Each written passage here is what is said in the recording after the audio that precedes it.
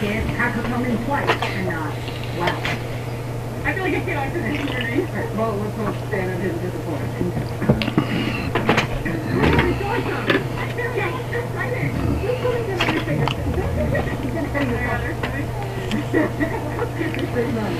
You did. Candy. Looks so real. There's like little crinkles where crinkles should be. To Wellington here. Oh my god. This clown is so detailed and incredible. Great. Did you see my amusement park now? The clown? No. He is creepy. I don't like him. Oh, he's fine. He's rich. Bought a tiger. We get the animal because he took the tiger loose on that. And if the live is all over, we need to see these. Alright, who judge is going to consider being a movie about Tony Khan? You ready for the next animal action on circus? Oh, we got a crocodile gun in detail. Rhinoceros 6'5", also known as Fiction Khan. It's in the wild for the human work in captivity and wouldn't know. And that's just the bird found in our victim's tummy. Who's Natalie doing? Smuggling. Look at the eyes. Perforated. One that's smoking heat. Looks like Gus is using Natalie to do a little importing for the big payday. These aren't the only ones. Animals are the third most smuggled commodity in the world next to narcotics and guns. It's a $20 billion a year business. I'll see how it's getting the money. Journey making with this music. But as long as we're outside this front door, we can make it. Maybe he's not going to a warrant for the point caliber. Weird downward in Tiger's mouth. He never would be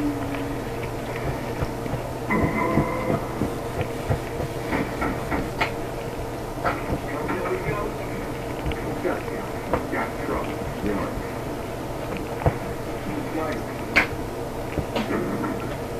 Tiger.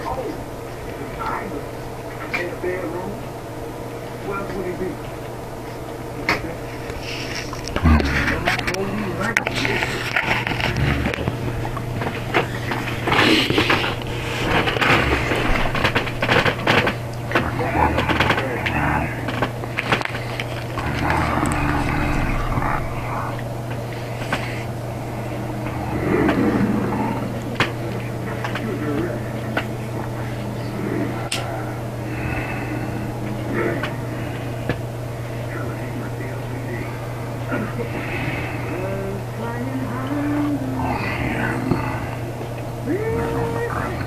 If you've been playing down,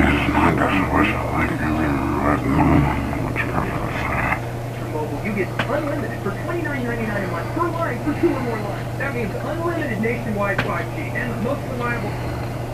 Iwo during World War II, nearly 7,000 Marines were killed. Now, 20 days after President Vladimir Putin of Russia invaded Ukraine, the military has already lost more soldiers, according to American intelligence estimates. And they report the conservative side of the estimate at more than 7,000 Russian troop deaths, was greater than the number of American troops killed in 20 years in Iraq and Afghanistan. It is a staggering number amassed in just 3 weeks of fighting, American officials say, with implications for the combat effectiveness of Russian units, including soldiers in tank formation.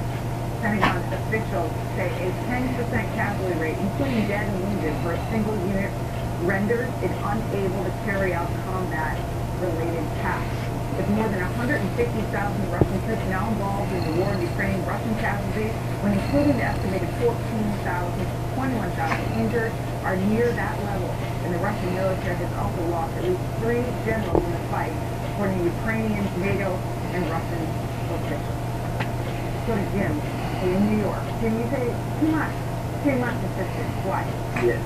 Yeah, I say it's too much. It's good to help, but I wish that we could get that kind of enthusiasm for our own boy. What a mess this area is from all this. You know, we have limited resources in this country, and we're giving them away. And we've taken care of all these people that are coming across the board. My brother just died, and he got a bill of $31,000. He's got Social Security. We had another down the houses of Cowboys. So it means around here. with what those cheap labor.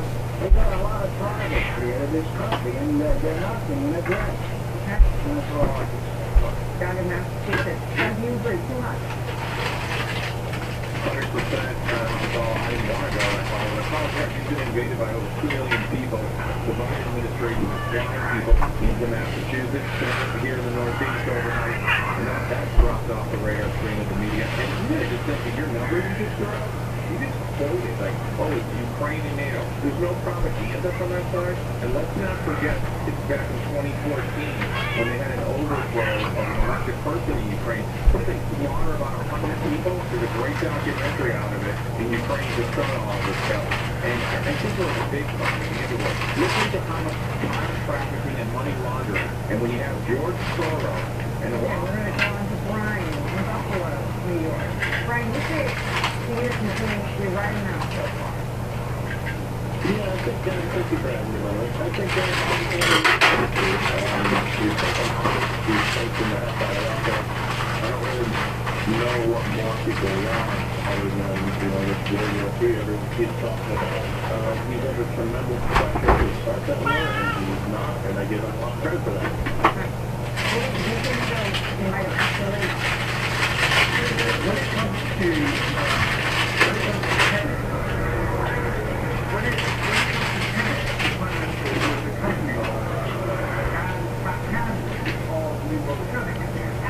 when it came to celebrating the election victory, the Prime Minister of Florida to come up the hostage trial, the former CCB agent Alexander Levin. He has a great many others, such as Victor Peloton and Alex Menefee, friends. Can you therefore tell us what first attracted the Prime Minister? And us said we should be focusing more on our inflation, not on the Ukrainian war. Thanks for that help. So if you can see, General, just an idea of what this looks like. Good to talk to your rival, your enemy, whether it's good to try to get more oil out of the Duro and have the Duro release some U.S. hostages. So a lot of people would say yes, but if you're going to have those international relations, you might want to also have your folks on the state side behind it. And so far, I've seen no evidence that Biden or Democrats in general have done that. So right now, this proposal or these talks that Biden's done, at least in South Florida, has kind of flown as successfully as a lesson. All right, thanks so much, NBC's Mark Caputo. We greatly appreciate your reporting. Some fascinating insight on especially what's going on with NASA. Peter Baker, let's talk about something going on now also, and that is, of course, you look at the efforts to revive the Build Back Better. You look at other parts, Supreme Court, other parts of Joe Biden's domestic agenda. Is there a feeling that he's going to be successful in any way in getting a part of Build Back Better? They're getting his Supreme Court nominee through. Yeah, I mean, obviously,